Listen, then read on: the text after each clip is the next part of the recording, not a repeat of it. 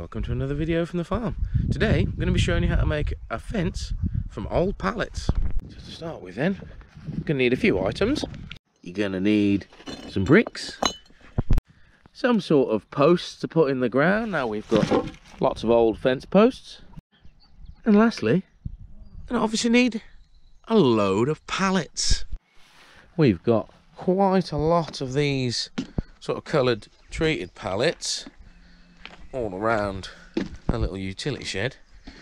Been using them as a bit of a walkway during winter, and I'd advise using similar sort of ones, these, or sort of Euro pallets or something similar, because they're much stronger. If you look at the sort of structure of this, there's a lot of wood here, and I'll quickly show you a cheaper pallet. As you can see, nowhere near as much wood, nowhere near the same quality of wood as well, which will obviously make a difference to the longevity of your fence. So if you can, get yourself real heavy duty ones for this job. We've got about 20 of them to be getting on with, so we can do pretty much all the fence along the side of the market garden. First step then, grab a post, and then we're going to bang one in the start spot, which right here we're going to put this one. Now I already did a quick test yesterday, check to see if my method works sound, and it does, so I'll explain how to do it now. Firstly then, knock yourself a starter post in the ground, and then you want to get yourself some of your old bricks and start building sort of just a little block pattern like so, in a straight line where you want your fence to go. So for our pallets we need 11 bricks to go along the bottom before we have the next post. So now we've got all these in, let's lift the pallet into position so we can mark the position of the next post we need to put in. So it's as simple as lifting a pallet into position next to your one post, like so.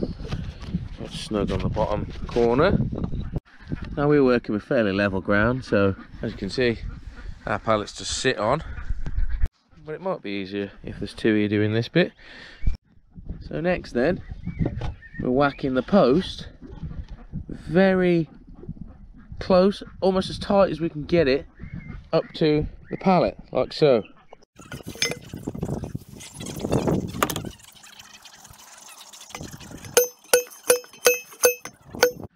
It's as easy as that to do your marking out. Now I am going to continue doing this same process. So I'm going to put pallet on top of bricks, use that to mark out the next post, all the way along here with the ones we've got left. And then we'll come back to the start and get on levelling all these out nicely and fixing them to the posts. So it's a rinse repeat process now. Put bricks down, put a pallet out, put the next post in, so on and so forth. Obviously you can just do this with one pallet, get all your posts in ahead of time, or you can do what I'm doing, putting a pallet in as you go, just leaving it in the rough position to come back and fix them in afterwards. Let's get these in then.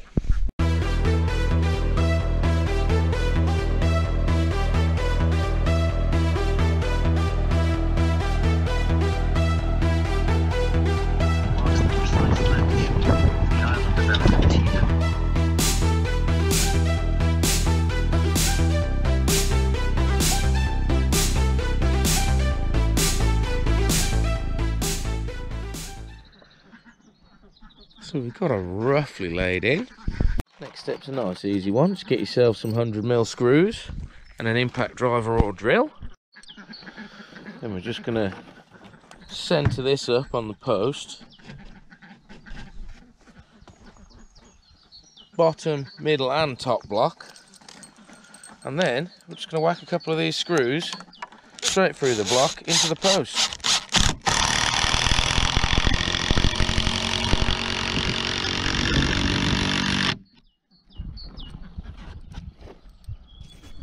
Now I'm just doing top and bottom on each post for now.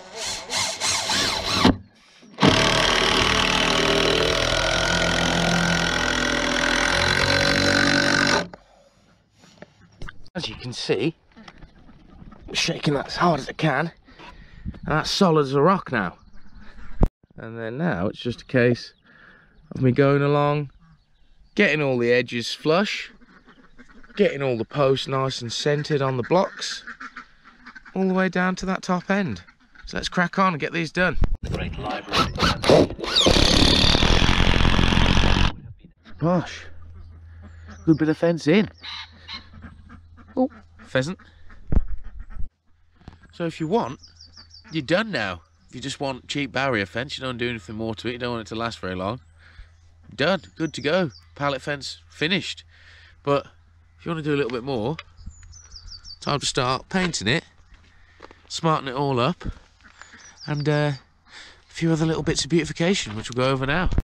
I would already say though, don't use fence paint. Use the last little bit of a tin we had there, and this was a red pallet, as you can see by some of the bits on the back I haven't done yet. 4 coats. The blue, 3 coats. As you can see, that I've just left this piece with 1 coat. Yeah, a lot of colour comes through when you're using these good pallets. So we're going to use some barn paint. I'm doing a bit of quick maths, and it's basically going to take about 15 minutes a pallet to do good all over coat. So times that by 4, that's an hour a pallet if I'm painting it with fence paint. I think we'll stick to the good stuff. As you've probably seen in other videos, if you haven't, lead oxide, oh not lead oxide, oxide finish barn paint.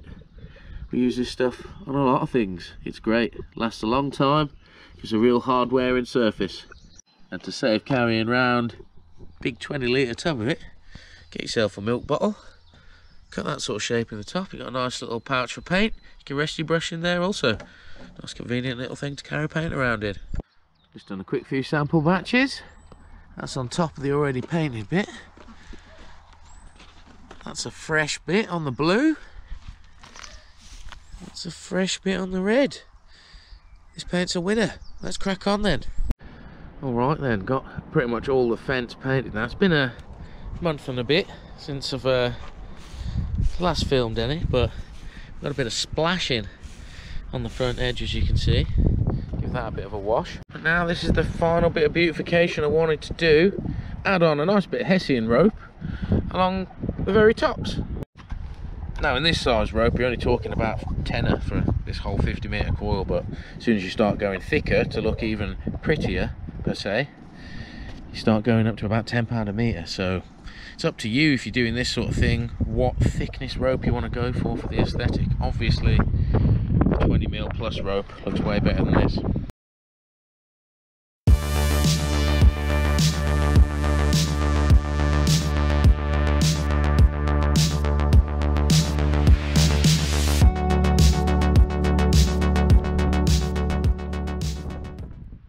Well, the wind's kicked up now, so the rope's flopping about a bit, but it doesn't half look bad if I don't say so myself. So yeah, that's this fence complete now.